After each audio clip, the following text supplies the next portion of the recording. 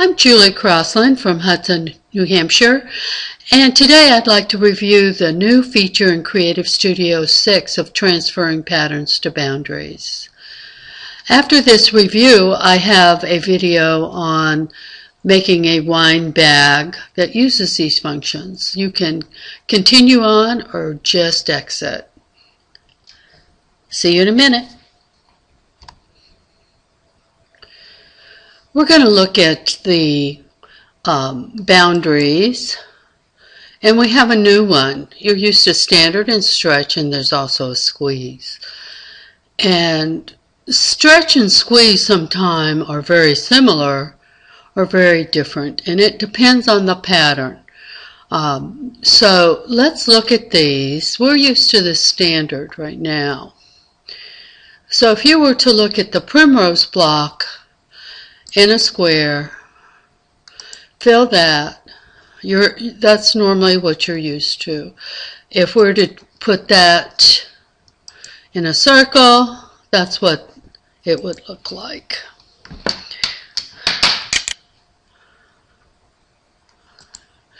Stretch and squeeze look the same for this pattern. So if you were to do the simple flower in the square, that is the squeeze, and that's what it would look like. The stretch looks the same.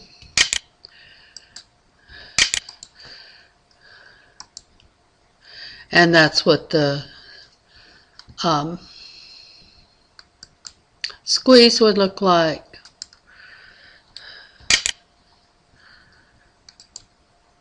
And the stretch in a rectangle looks very different, those two patterns, the stretch and the squeeze. The other thing that looks very different is a letter. Let's put an R in a rectangle. Rectangular shapes seem to be very different. Standard, I'll just do a Control-Z to get rid of it. Stretch. You notice the baseline is on the left, so it's coming in that way. But look what happens when you do a squeeze.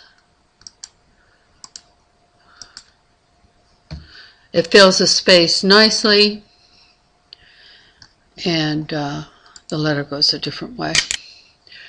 The other shapes that are affected, you would never think a triangle shape like this would be affected. So let's see what that looks like. Right now we have it on a squeeze. And let's look at it in a stretch. Very different. Sometimes they're very much the same, sometimes they're different. Let's look at that same pattern. The stretch and the squeeze are the same, but look how lovely that fills the triangle, fills this shape. So think about that when you have these type of shapes to quilt. Let's look at what happens with a primrose block in a very different shape. This is the stretch, and the pattern is kind of skewed in different places, but it's the same for the squeeze. Not as, almost identical. So what you would have to do, this is very similar in our bag pattern. You would have to look at the nodes, go in here to the pattern and boundaries. You would need to just bring these quilting into the pattern. let's see, where are these nodes? Here's a node, and here's a node.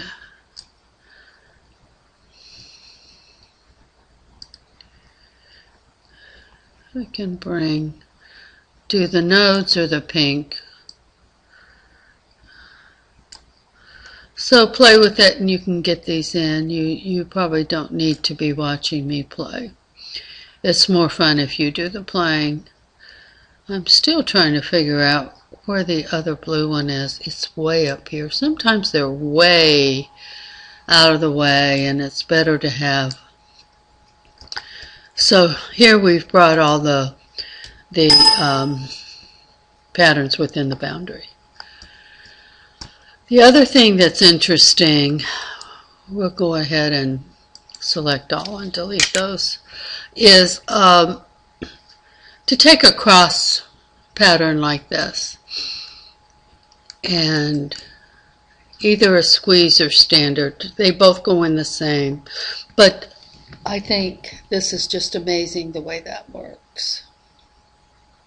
Okay, so that's a review of the different shapes and the patterns to boundaries. Play with the squeeze and stretch when you have an irregular shape other than a square, and see what you get. It's a lot of fun. Now, what would happen if you have a circle pattern and a circle out boundary? If you were to use a squeeze, or the same would happen with the stretch, you end up with a skewed pattern that's squared. If you were to use the standard, it fills in nicely.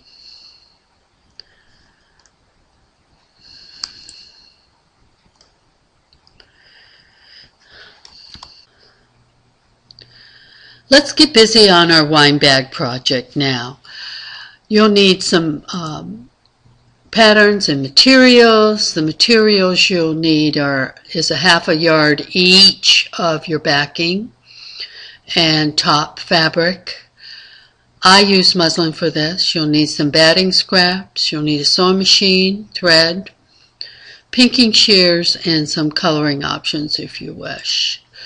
You'll need to load these patterns in CS4, primrose block, feather wreath 2, line of loop 9, geometric oval and square. And in case you don't know how to load these patterns, I'm going to show you that as well, briefly. On the Gammill website for Statler Stitcher, what you want to do is find your patterns that are available here, and you go into training, and right here are Creative Studio training patterns for 4,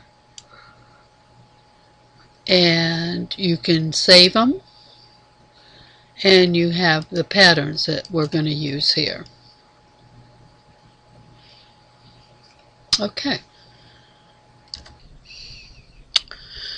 The recording from the machine head and computer did not show up that well, so I've gone to the standalone, and let's load some patterns from CS4.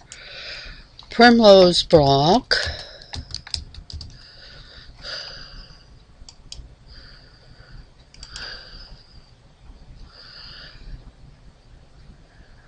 feather wreath 2,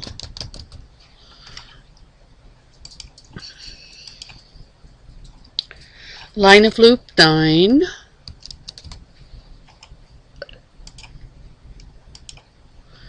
and geometric oval and geometric square.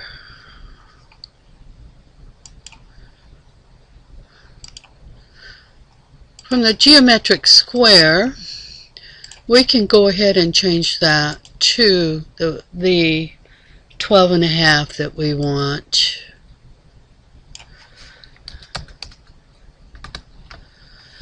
And just do repeat pattern. and we're going to load that twice. So there's two patterns on top of each other. If we select them all, then we can move it out of the way to do the next one. So now we're going to do a repeat pattern, and the width is good, but we will want this 1.5 height. This is going to be the strap on our bag. So let's go ahead and put that in, and again we'll do 2, and if we build them right on top of each other, somehow that didn't get changed because I didn't change it globally, but we'll change it from here and do 1.5.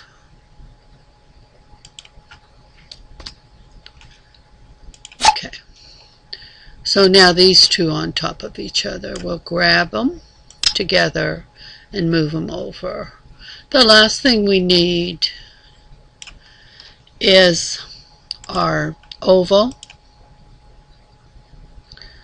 and the oval needs to be 4 inches round. So if we set it for 4,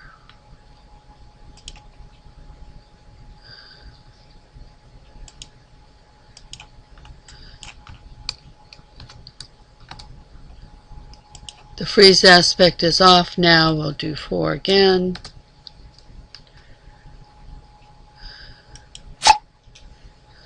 And we'll do another one on top. And again, I didn't change it.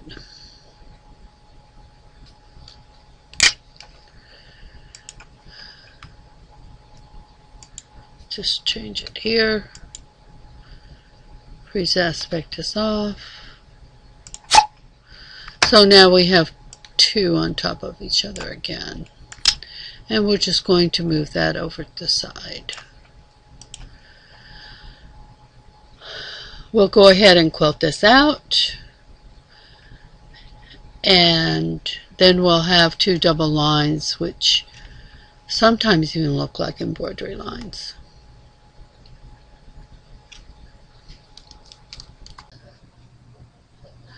We sewed around the patterns twice on the machine, and this didn't project well, so we're going to do it on the standalone. We need to go ahead and fill the loops of 9, and if you use a stretch, it works really well. The circle, we'll use the standard and put in the feather weave 2. That has a 1/4 inch around it, and I would like it to fill better. So we take the margin off and try it again. It feels much better. Now the primrose block, we have Happy Birthday that we've sewn in here. And I'll go over that with you again. But you'll have an irregular shape that you'll need to put in on the block. So you will go ahead and use whatever pattern you want and outline that. And from the beginning, if you saw that, just use that instruction on how to place this in and how to go ahead and edit that. That's a boundary, and so we'll go ahead and put the primrose in by using a squeeze or stretch. We'll do the squeeze, and as you can see, It went in much better than it had before. You don't have to move the nose around. So you could go ahead and use it with the squeeze like that. Okay. We move on to the next step.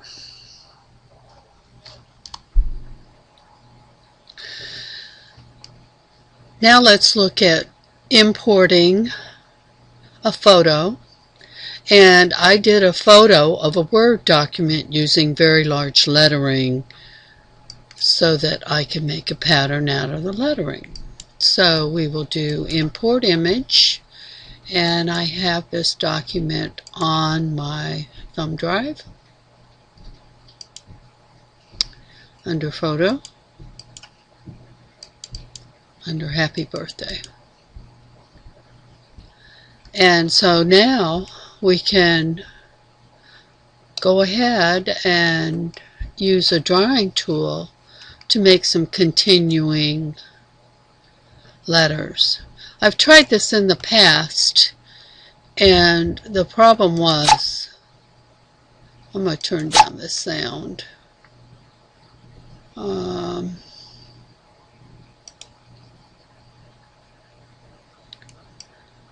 don't need to listen to that. I tried this in the past, and the problem was that you couldn't make changes. It wasn't that easy to change this. So I'm just doing this curve, and if you notice, I'm making sure that I click at the points. Okay?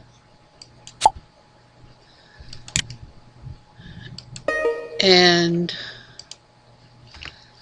what I would do is go over all of the top letters, and then I would come back and do the bottom letters.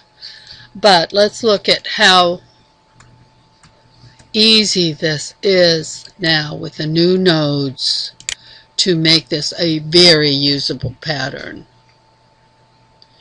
If you can see the pink nodes and the blue nodes. The pink nodes are the stitching nodes that you can actually move into place. The blue nodes help with the angles, and if you move those closer to the node, they will straighten out. So that's why I didn't take too much time to get these exact, because you can really manipulate this and get this exact. Once you're done with this, you can save it as a pattern, and you can either save it, of course, as a CSQ or a DXF. So here, the node I did not do a pink node, which I should have, but we can manipulate this well enough. Look at how well these pink nodes manipulate. This side is way over here, but I can get a nice rounded edge. So play with these nodes, and you'll be a designer of your own. You'll be able to design a lot of patterns, and for the lettering, it just turns out beautiful, as you'll see with the finished project. So these aren't even close, but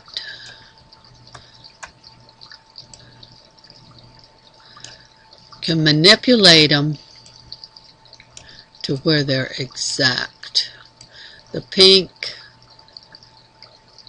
are the actual stitches you're moving. The blue ones are the angles. See how that angle goes in?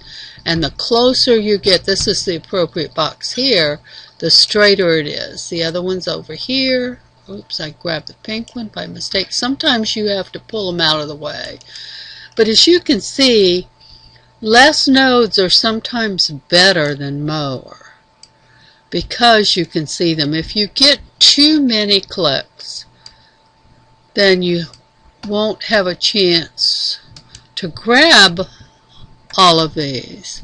The other thing that you want to do is kind of overlap if you can when you start and end.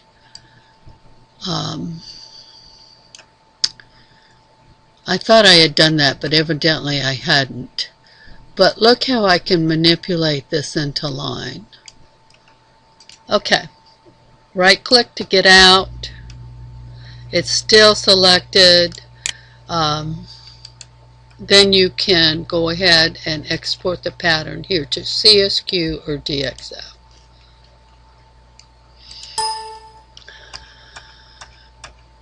To me, this is just so exciting part of the program. Importing and the nodes the way they are. I'm sure someone else will explain to you also the different things you can do in the nodes, which are the same that you can do in other drawing programs, which is do a pause, change your stitch per inch, and you can do that even in existing patterns. If you're having a problem with the thread break at the same place in your patterns, you can put your stitches per inch to go slower for that area, and it will really help you frustration wise. That was bothering me. You could just play with this all day. It's just too fun. Okay, so let's get to the important part now. Squeeze works for a pattern.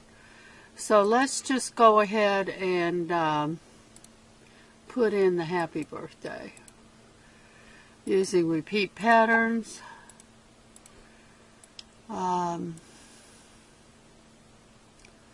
It's a little small. We'll rotate it to make it kind of fun.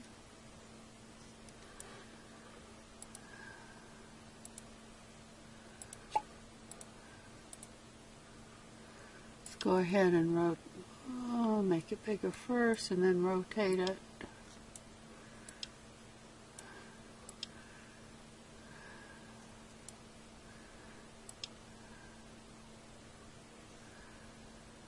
So that's ready to be quilted out. So let's go ahead and quilt these patterns out. So we've finished sewing, and there's a little piece up in the corner here that I designed some balloons, and we're going to go ahead and quilt those out. I just used the little ovals, and I lost my camera person here, so this isn't quite as neat as it should be, but anyway.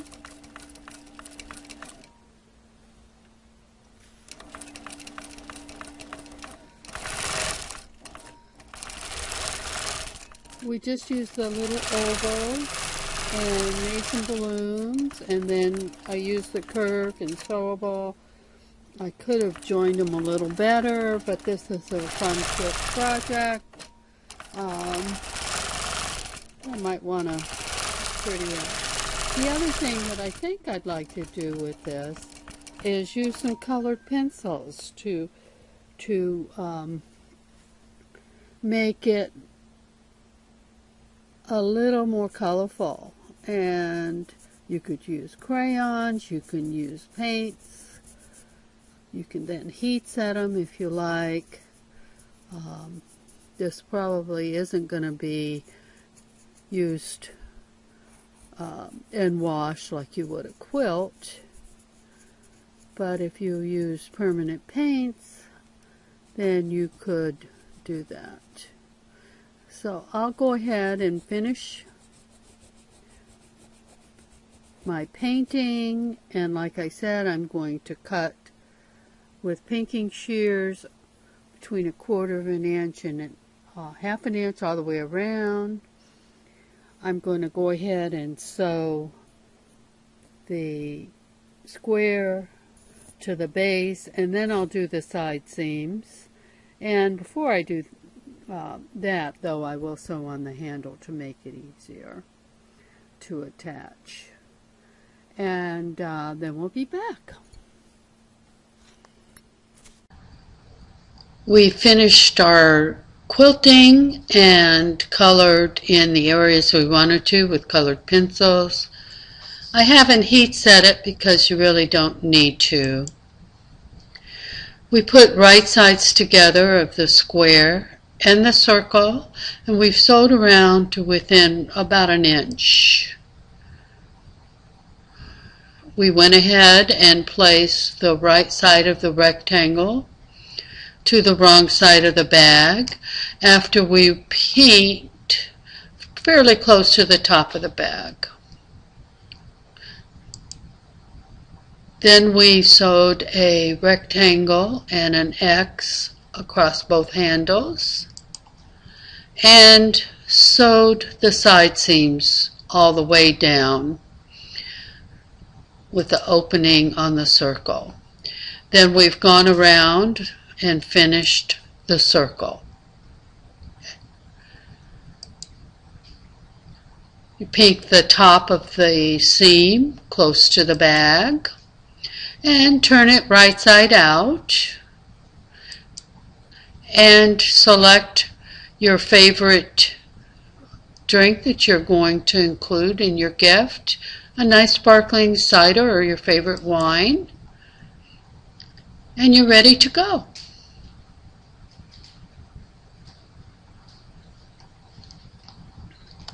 So here's your bag, sewn and finished. Happy 25th birthday, Gammill.